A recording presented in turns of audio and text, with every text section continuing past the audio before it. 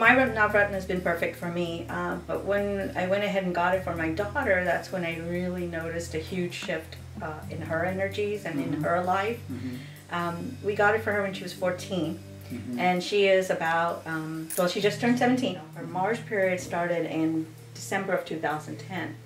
She started to do better with the Navaratna almost immediately, but I've really seen a huge exponential growth in her personality and in her life, in her academics, in her, you know, the way she handles herself, the way she's handling life.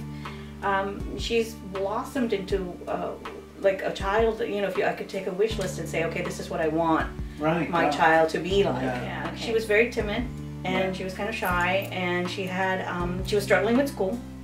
And she was also, one of the things that would happen to her is that she would cry. And she was having a lot of growing pains. And right now she is what I consider somebody who's even ahead of me. She's very together. She knows what she wants. She has a grasp and understanding beyond what a normal 17-year would. She has the understanding of somebody who I would consider to be at least 45 years old, like a straight A student, basically.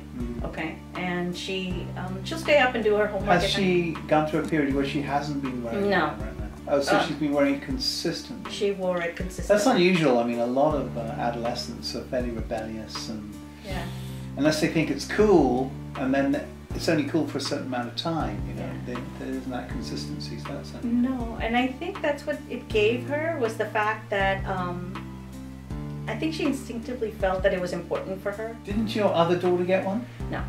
Okay, so you only got one for one daughter. Yeah, and I've noticed a difference.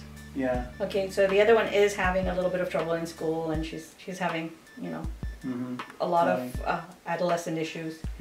But it's hard to really quantify what you're saying in an empirical, scientific manner. If we had like 50 mothers in a row who had 50 daughters who they gave Navaratnas to, then the story would, you know, definitely be very double-blind study, grist for the mill. But definitely what you say is interesting. Because the difference between her personality now and before is day and night. Really? I mean, she went like, it's hard to say that a child would grow up this good, this fast. We're moving towards 3,000 Navaratnas now. Have said to me, I've just got so much more confidence. And I've had people say to me, I didn't have courage to quit my job and start this new profession because I just was too nervous and anxious about it. When I got the Navaratna, I could see with clarity it was a good idea, and I just went for it, and it worked out. And I'm so happy I had the confidence. And you're talking about your daughter changing from a fairly anxiety-driven young lady to one of being far more self-possessed. Well, I don't think she would be as far in life now. She's admitted into college. She knew where she wanted to go. And one of the most amazing things that happened is when she went, her counselor couldn't believe she was so matured and so self-confident and so driven. You know? And it's not like she'll say she'll do something and she won't do it. She does it. It's interesting, one thing that you said about your daughter, and I get this a lot, is very often, especially a mother with their child, but it's the same with a husband and a wife, where the wife will wear it and they'll like it and they'll feel it's good, but the husband will go, it's incredible, she's changed so much. And vice versa, I've had that, where the person wearing it doesn't notice it as much as the person closely, intimately involved. Very unusual karma, incredible blessing at her age in, you know, middle America, as it were, to be utilizing an instrument like that and to be ignoring the peer influences of her contemporaries too, who don't wear that kind of jewelry. I mean, they probably don't think it's very goth. And I think that's one of the smartest decisions I made as a parent for her, because if we just think about it, Nick, we buy our kids so many things like iPhones, you know, diamonds and stuff at an early age. Yeah, I've never seen a Navaratna in a garage sale yet. You might have a point there. But I'm looking.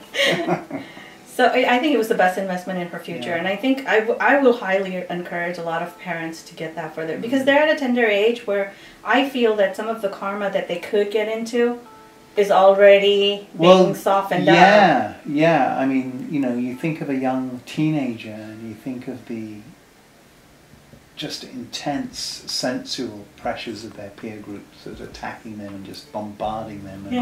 And they're trying to fit in, but they're being bombarded with an unfair playing field.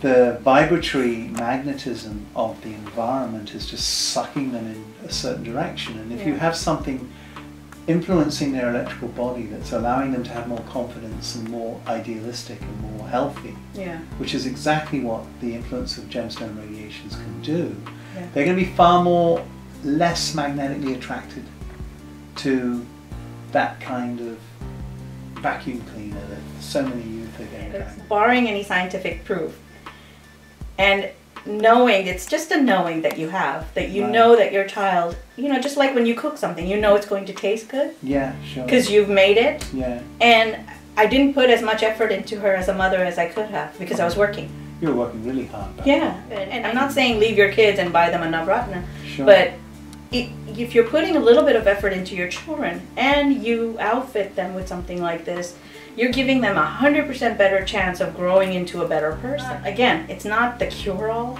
but it's the most amazing thing that you can buy your children.